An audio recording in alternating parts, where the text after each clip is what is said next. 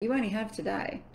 So really think about these things, because if you keep putting things off till later, like how many people go on a diet and they say, oh, I'm going to love myself when I'm down to my goal weight, or I'm going to be happier with myself when I'm in the job position that I want. I'm going to feel accomplished when I have this much money in the bank. You keep putting things off.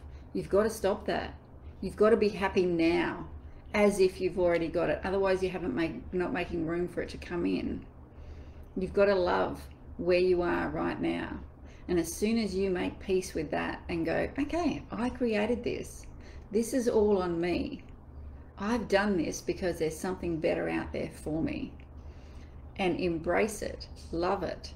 And then the doors start to open and better things come in.